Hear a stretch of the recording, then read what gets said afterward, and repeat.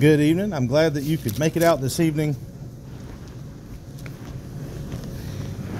We are in Acts, and we are covering in a different direction some of the same scriptures that we looked at last week. At the end of chapter 4, we read of the contribution being collected and the institution of that for the church.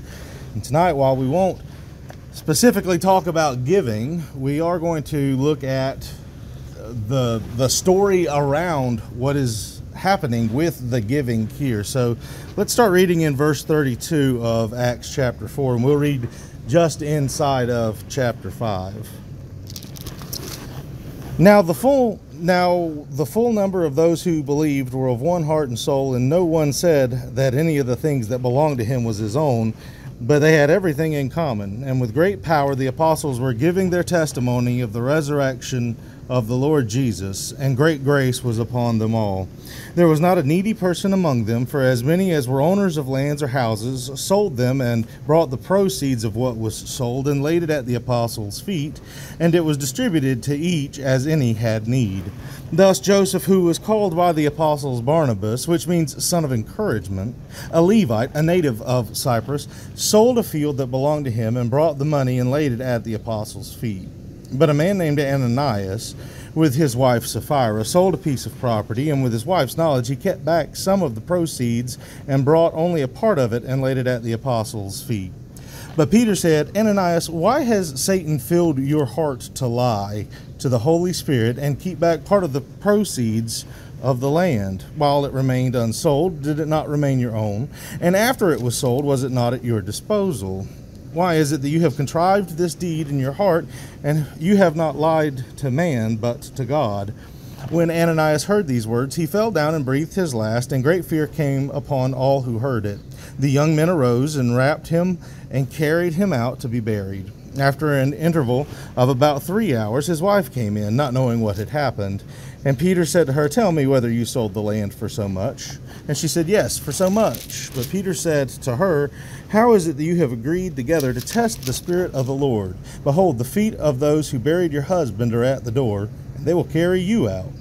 Immediately she fell down at his feet and breathed her last. When the young men came in and found her dead, they carried her out and buried her beside her husband. And great fear came upon the whole church and upon all who had heard these things. This is the way the account is supposed to read. If you'll look in your Bible, as these chapters are broken up by an individual, they're not really done any justice to be divided sometimes. But so many of these stories will begin with the word now. And so you see in chapter 4 in verse 32 that the happening, that thing that is going on, the thing that you are being told about, it starts here. Now, and then the story continues. You'll see this if you start looking backwards through Acts. Back in verse 13, there's a difference in the focus of what the story is, and the difference is broken up not by the numbers on the page, for they didn't exist when the page was written, but by the words now, or other conjoining or disjointed words. And when you get to chapter 5, the first word there is but, meaning whatever that was, and then this is like it but different. There's a conjoining there. And so you're supposed to keep the story going and look at what's going on, not only with Ananias and Sapphira, not only with the property that they sell and the way that they treat those monies and the apostles, but also whatever it was that was just before that. The topic that we look at here, what the scripture is addressing, it looks like we're talking about giving, and so it is. You, as we looked at last week, gain a great deal from this passage about our contribution and our attitude towards our contribution. As you read in other scriptures, and as we referenced last week, God loves a cheerful giver that doesn't look like Ananias and Sapphira. There are 3 individuals in this story that are the subject matter of being an example: Barnabas, Ananias, and Sapphira. And they all, or the three of them, or the two families, households, do a similar thing. They sell property and they give money to the church. But they don't do it in the same way, and that's the thing that is contrasted between Barnabas's giving and Ananias and Sapphira's giving. Barnabas does it in a different kind of way, with a different motive, with a different attitude of heart. He's going at a different angle than Ananias and Sapphira. So the intent is indicated by the honesty of their giving, since that's what Peter points out. You have contrived in your heart. You have not lied to man, but to God. And so the story is not only of one thing, but it's also of a couple of other things, like our attitude and like of lying. Tonight we'll look at that lying aspect of it. In chapter 4, in verses 36 and 37, we read about what Joseph does. His name's not Barnabas. His name's Joseph. Now, they call him Barnabas because it means son of encouragement. And it's related to what he's doing here. Now, I don't know if that means that he gave, he sold a palatial estate on the island of Cyprus, and he gave a, 8-figure check to the church so that those who were needy could be taken care of. I don't know that it has anything to do with the amount. But perhaps considering where this contrast leads, he just did it in a way that made everybody happy. It was in a way that benefited so many people. Whatever it was about it, he was very encouraging in the way that it all worked out. He would be what we might consider a platinum sponsor. If you wanted to buy season tickets to anything, or if you wanted to contribute to the Rotary Club or other civil businesses or business practices or nonprofit institutions, there's levels for that, right? You have the entry level, like the Workers Club or the Blue Club or the White Club, or then you get into the medals, right? The Bronze Club, and the Gold and Platinum. Platinum typically being the highest level. Whatever it is about the way Barnabas is giving or acting, he is recognized as just being above and beyond, so much so that they give him the name Son of Encouragement. And that's what Ananias wants. Not the money, and not that the money does or doesn't matter, but what he wants is that kind of prestige. Do you see what Joseph did? Joseph gave money when he sold his place, and everybody loved him for it. I want that, Sapphira. We need to do that. Doesn't that sound good to have everybody, look up to us and smile at us? We'll be the Joneses that everyone's trying to keep up with. An excerpt from the New Testament commentary from Gospel Advocate, written by Leo Bowles on the book of Acts.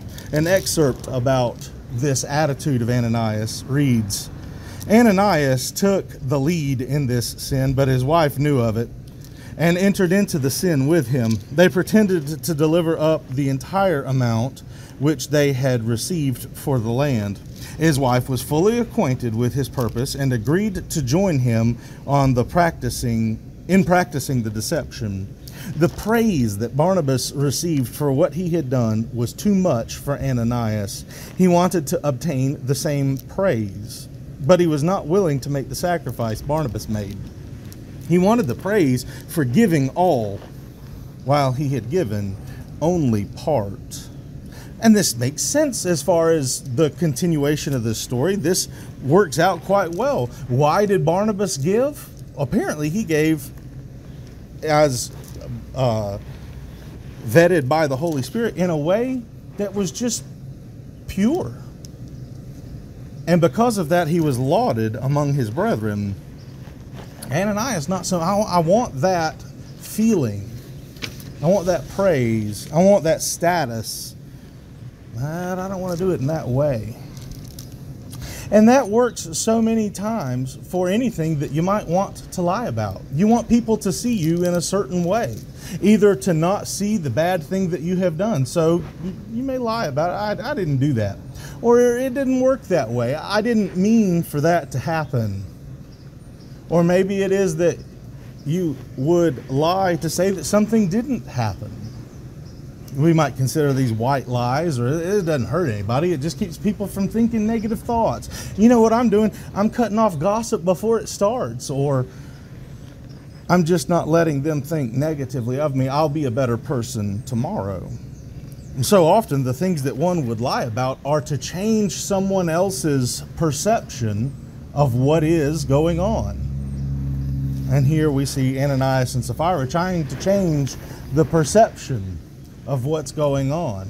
I'm only giving part of the money, but I want praise for all of it. I want you to think that I'm giving 100%, when in reality I'm only giving a portion. The portion that's given is not listed for us, nor does it matter. Just the fact that they wanted everyone to think they had given everything. Now, we are going to continue throughout Scripture to read of this Joseph as Barnabas. His name is kind of permanently changed. He is a son of encouragement. This is true to his nature. He is an encouraging person. He is an uplifter of heads.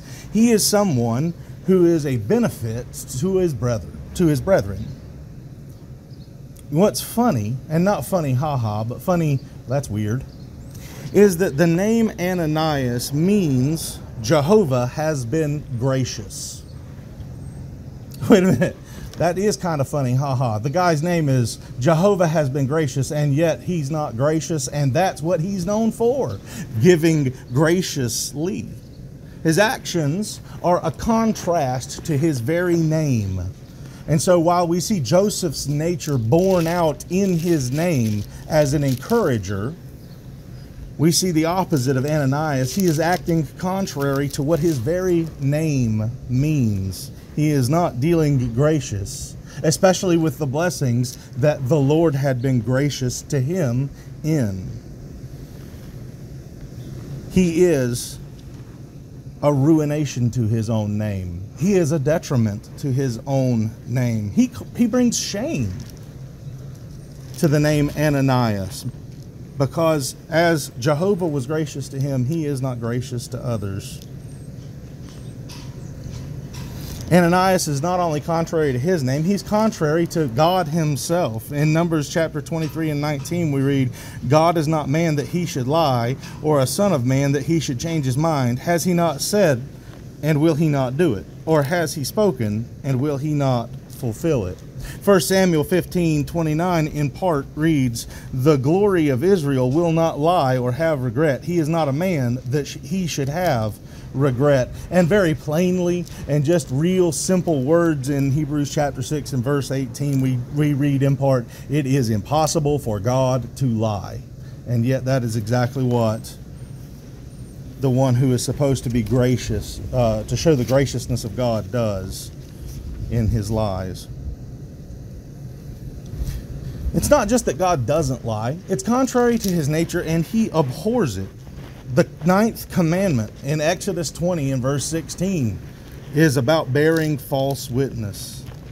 In Deuteronomy 19 verses 16 to 20, you can read of what the Israelites were supposed to do to one who bears false witness against his neighbor. He's supposed to be kicked out of the people of Israel. He's no longer one of the children of Israel, but he has to leave.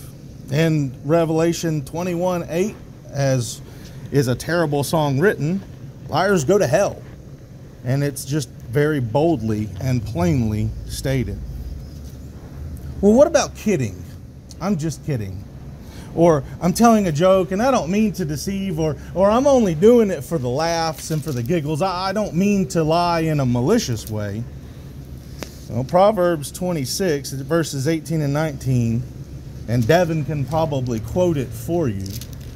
Like a madman who throws firebrands, arrows, and death is a man who deceives his neighbor and says, I'm only joking.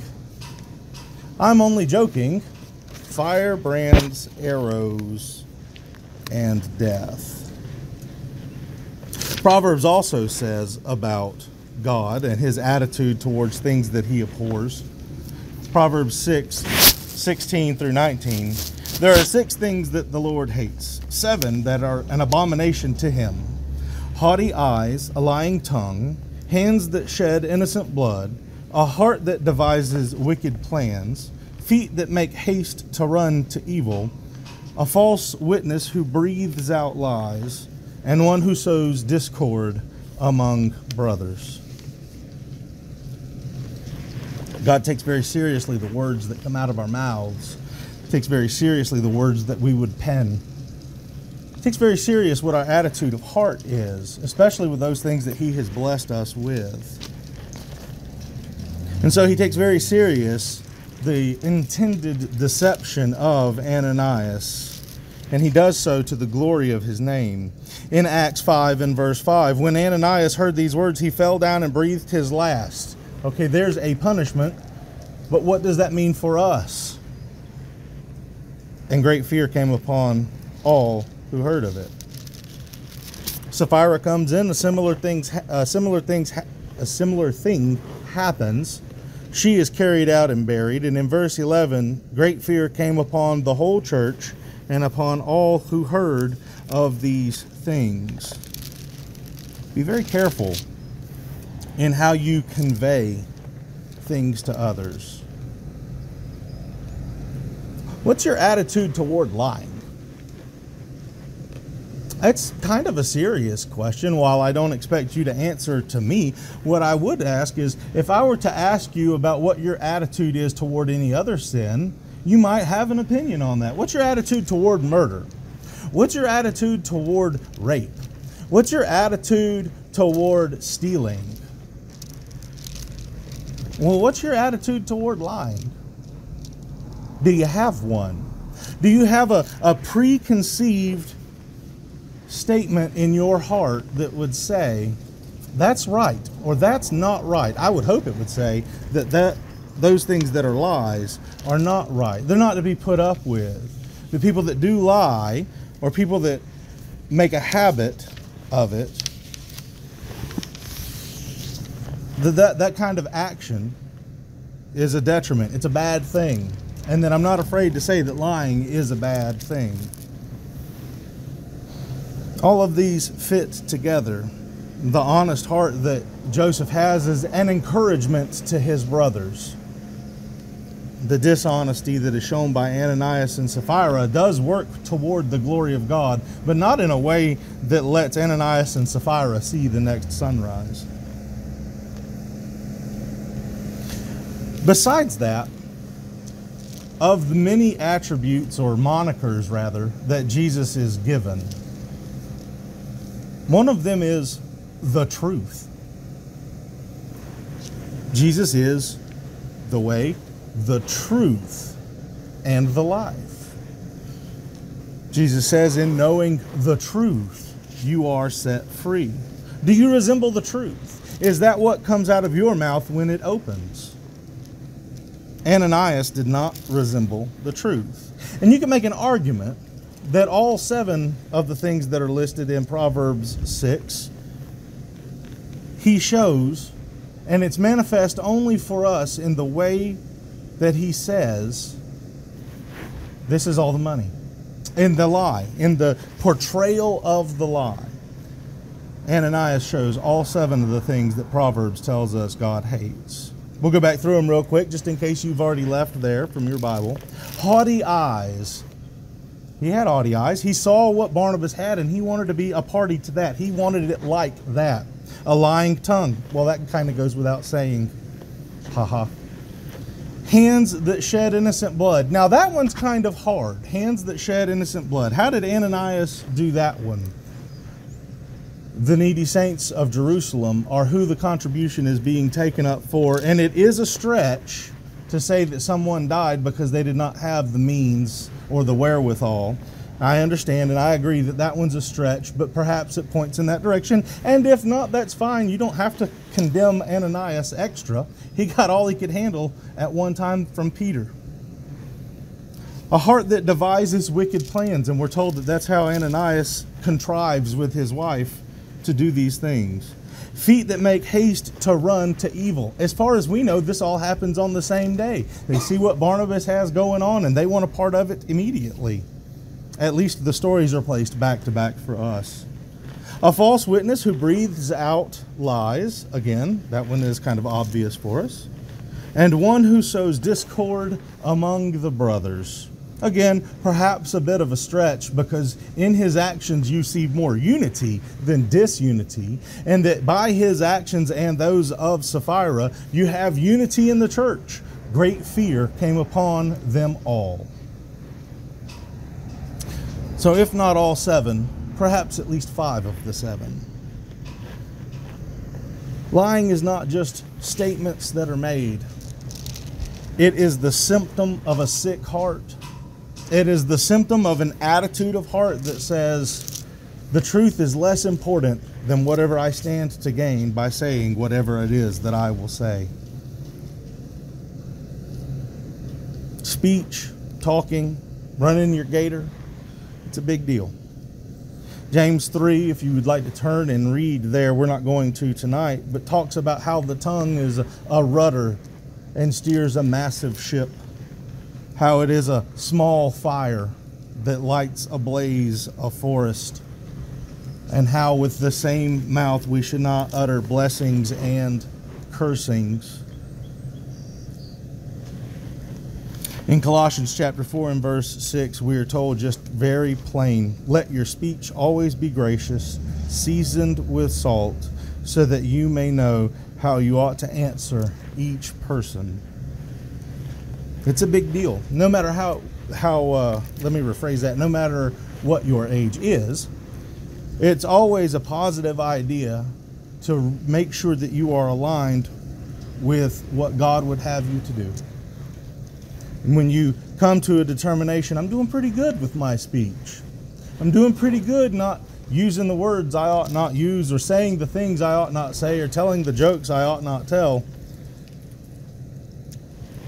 Remember lying in all of those categories. Great fear came upon all who heard of it. Take your wording seriously.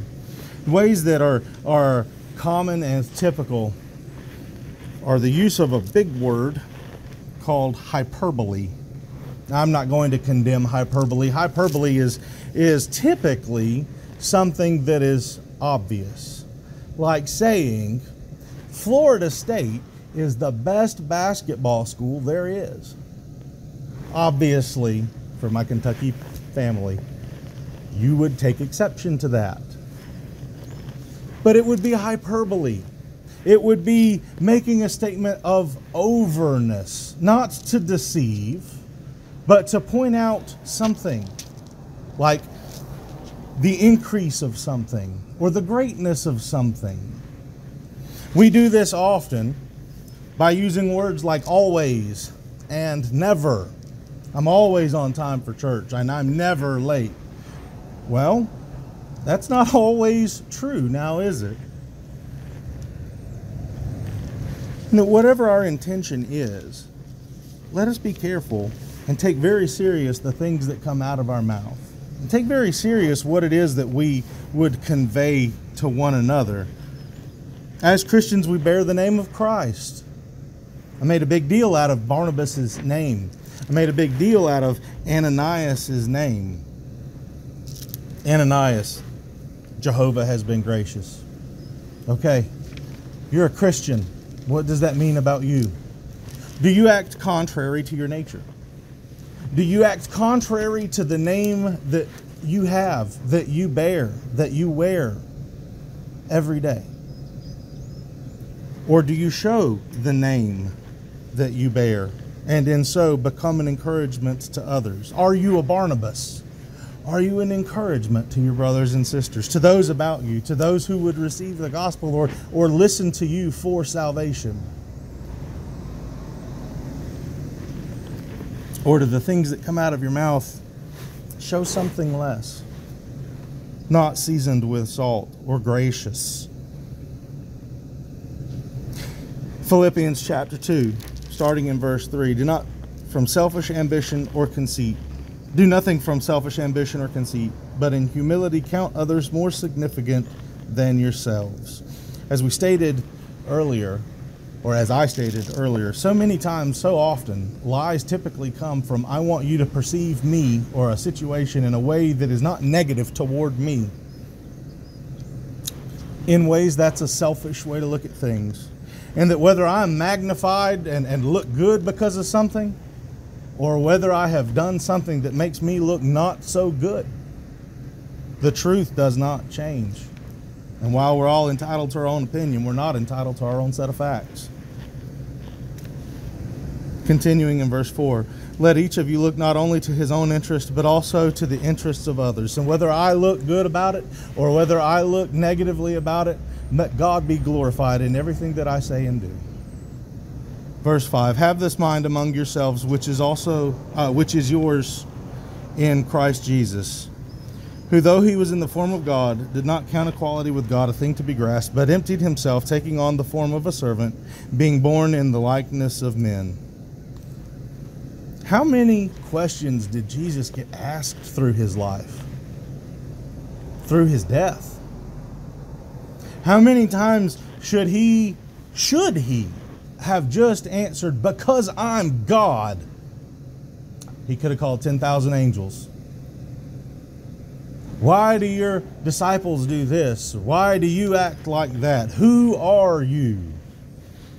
And yet every answer that he gives is not bold and unapologetic, vehement, crass even truth. But the truth that he provides is gracious, seasoned with salt, and brings benefit not only to those who hear, but also to us who read. Verse 8, being found in human form, he humbled himself by becoming obedient to the point of death, even a death on a cross. Jesus died to bring us salvation because Ananias. No, not because of this guy Ananias, but because Jehovah is gracious. And so what will you do with that blessing? Will you use that blessing to be an encouragement to others? Or will your tongue say different things this week? Will it benefit you and you alone? Or will it benefit you and your family alone? And will it not benefit anyone else's soul? There's an oath from a movie that I really enjoy. And in that oath, the father charges his son to speak the truth, even if it leads to your death. So let it be that we have the attitude of God to hate deception so much that we would speak the truth, what others need to hear, graciously and seasoned with salt, even if it would lead to our death, because our Lord has been gracious. And because we bear his name, let us be honest to it and be Barnabas to others. If you need to fix anything between yourself and your God, if you need to graciously accept his gracious gift of salvation, then make it known.